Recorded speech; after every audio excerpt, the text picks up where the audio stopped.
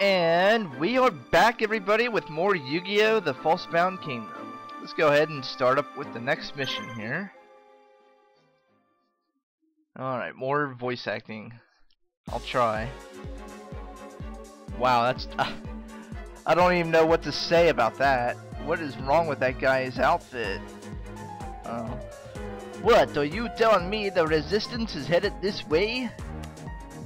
Quickly, tell Master Scott to send us reinforcements immediately! Yes, sir!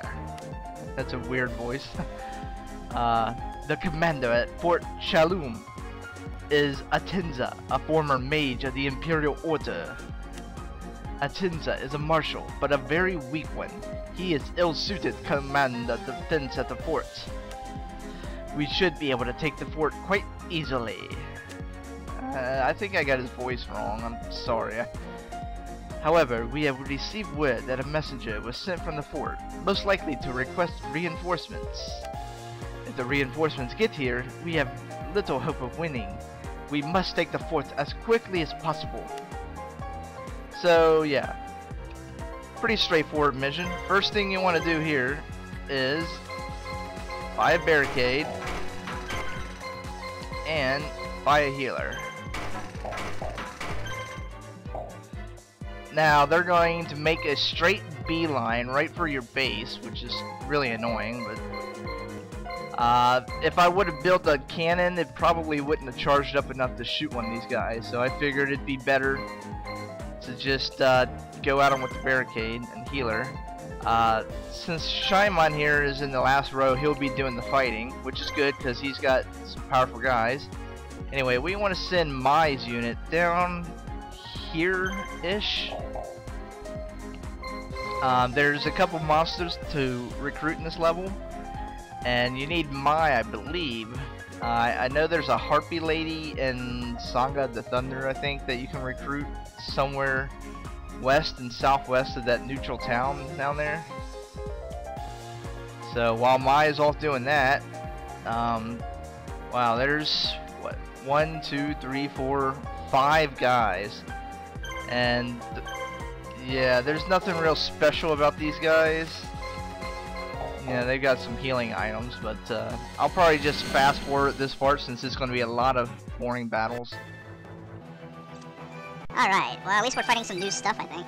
Harpy's Pet Dragon, Tacky, Blackland, well, not entirely new. Just go for it. Emulator, slow down. Celtic Guardian!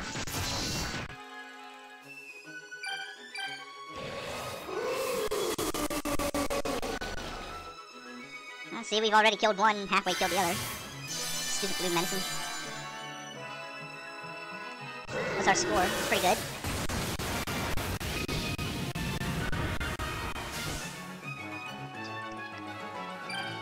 Alright, let's take out that Blackman Fire Dragon. Silverfang, finish him! You know, for a monster named Silverfang, you would think he'd be biting his enemies instead of sending a sonic shockwave, but whatever.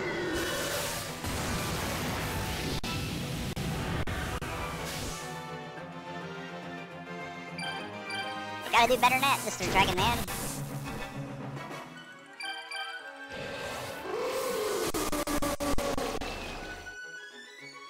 Alright, 1 guy down, 4 to go, jeez.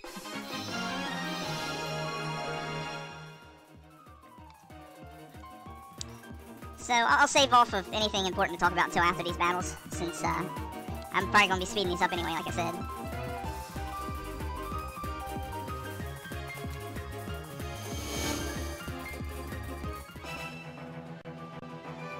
Check these guys out. Dragon Piper, Tal the Chanter, Aqua Mador. Alright, attack that guy. Or, I think that's a girl, actually. Dang it, almost killed him. Her, it.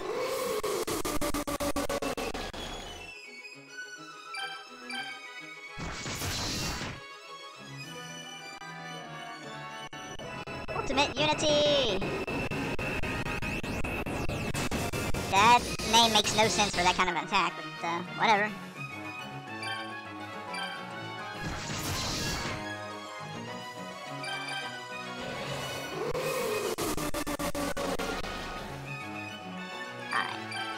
You're the only one left, Hal. And he dies in one hit. Good job, Barrel Imp.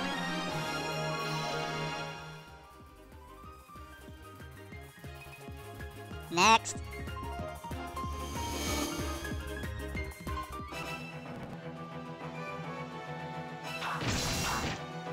Let's see, I think that's Axe Raider, Garuzis, and I don't know the third guy. Swordsman from a foreign land.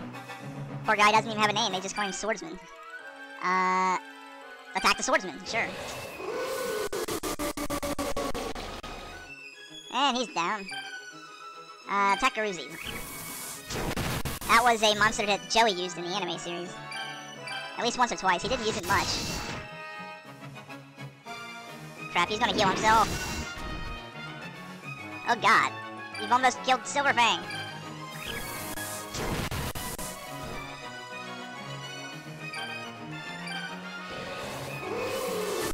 That's not good. If I'm lucky, I can use the healer between rounds. Not Silverfang. Urgh. You're gonna pay for that. You killed my wolf.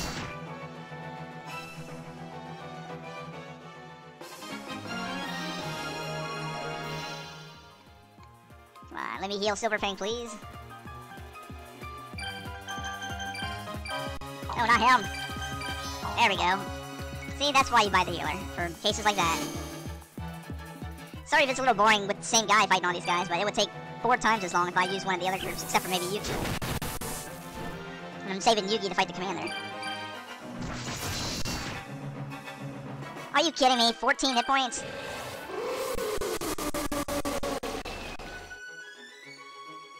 By the way, shouldn't we be fighting in like a castle or a town, not by some windmill out in the plains? Kind of misleading, don't you think? Oh, you freaking... Ah. Silverfang has to clean up everybody's mess, it seems. Ah, you're gonna guard, huh? Well, guard that. Yeah, I'm just slaughtering him.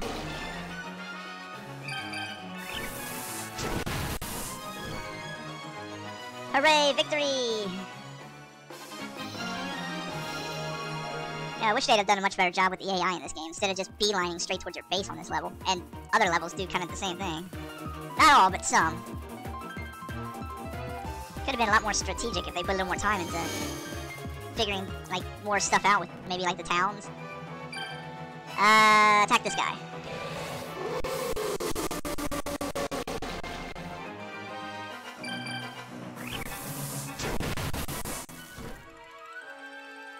Oh no, it's the Shredder!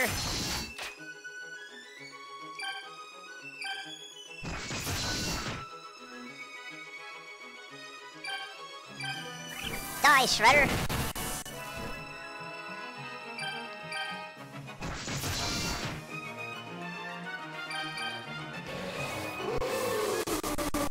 Yeah, they could have also used more variety in the monsters. I mean, this is what, the maybe 3rd time we're fighting a Harvey's Pet Dragon on this particular mission? I suppose they were really limited on the monster choice when they made the game, but, oh well. Hooray, we win again. Are we finally done? Looks like it. Okay. Yugi. We don't want you to fight the guy yet, but just go in a general direction. Just kind of hang out at that forest.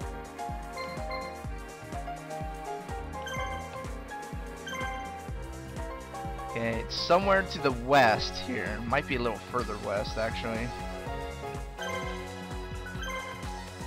Come on, Mai. Somewhere around here, Sangha of the Thunder.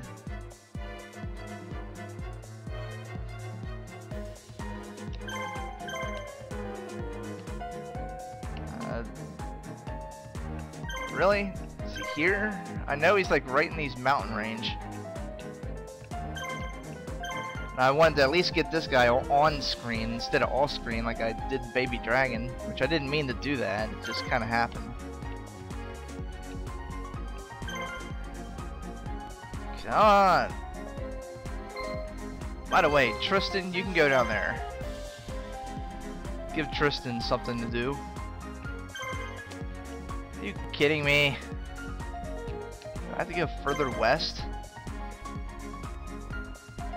There we go, finally. I knew he was around there. Alright, Sangha of the Thunder, one of 3 Gate Guardian monsters. Let's check his stats out. Comes at level 40. Wow, that's this is going to be kind of difficult. Maya's group isn't all that powerful, really. Although I did equip Cyber or Harpy Lady with some equipment like Cyber Shield and an Electro Whip, which paralyzes the enemy if you're lucky.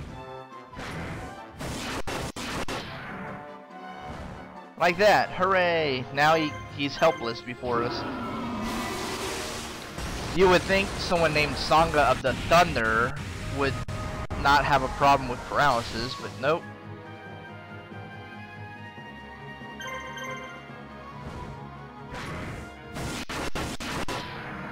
Interesting story.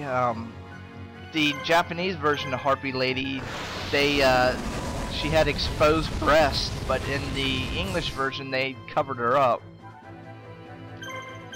So I guess if you're extremely desperate, you can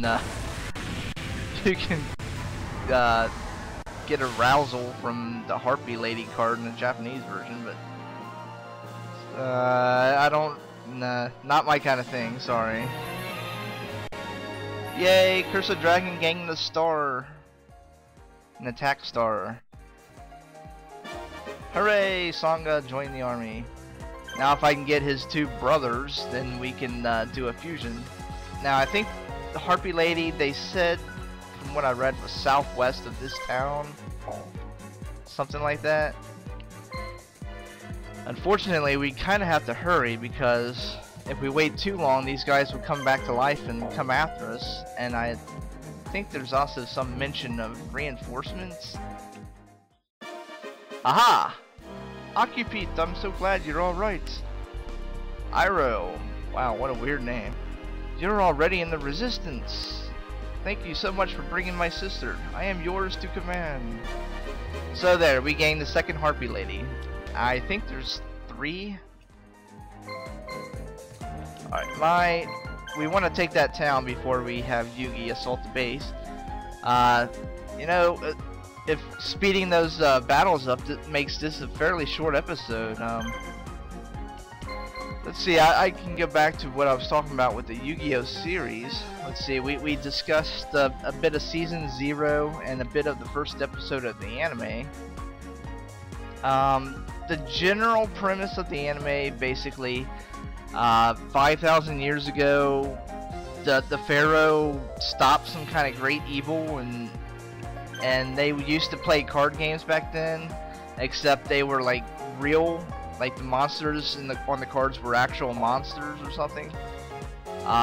And the Pharaoh sealed away that power 5,000 years ago, and now when he got reunited with Yugi, somehow that ancient magic is coming back, except the way to use it is to actually play physical card games. It's a really convoluted kind of storyline. I mean, it doesn't make much sense, but this is the kind of world where every problem in the world can be solved by card games. So, what's this guy's voice? What? They're already here? Well, go get them. Protect me from these rebels. I don't think so. You're going to get annihilated, buddy. Probably kill him in 1 or 2 turns with just Karibo. Yay! I will go more into detail, I guess, with Yu-Gi-Oh! In general at a more later time, but I've given the basics, so you guys should have a general understanding of what this is all based off of now. There's still the card game I can go over, but that's kind of difficult to really explain much of the card game without actually showing cards and showing gameplay of that. Maybe sometime I'll do like a short let's play of the actual card game. I did do a few videos a long time ago of me playing a couple guys on one of the DS games. If you look through all my old playlists, you can probably find those. I did a few videos with Kuchiri where we did the Xbox 360 card game, so you can get a general idea of what the card game is like from those, I guess. Hooray! We liberated the town! And I guess that's the end of that. We defeated a weak mage guy and his army of weak dragons and stuff, and recruited 2 monsters, and that's the end of that. Counterattack. Okay. Having shaken off their pursuers, Yugi gathers his remaining forces and begins their counterattack. Scott's massive army is harried? I don't know what that word means. Is harried by Yugi's nimble units and begins to show signs of fatigue. Really? Okay. They are fewer in number, but the powerful and courageous resistance should be able to confront Scott's forces.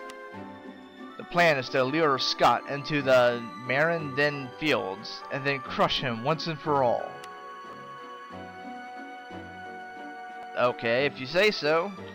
Alright, so for this level we can have up to 8 guys. Who should I pick? I'll of course do the episode in the next video, but you know, we'll send him. We really don't need to. We'd get more money if we don't. Just in case, I'll pick him. So we'll go over stuff in the next episode. I might move in those new monsters into somebody's unit, and we'll just continue from there. So I will see you guys next time on Yu-Gi-Oh! The Falsebound Kingdom. Thank you and goodbye.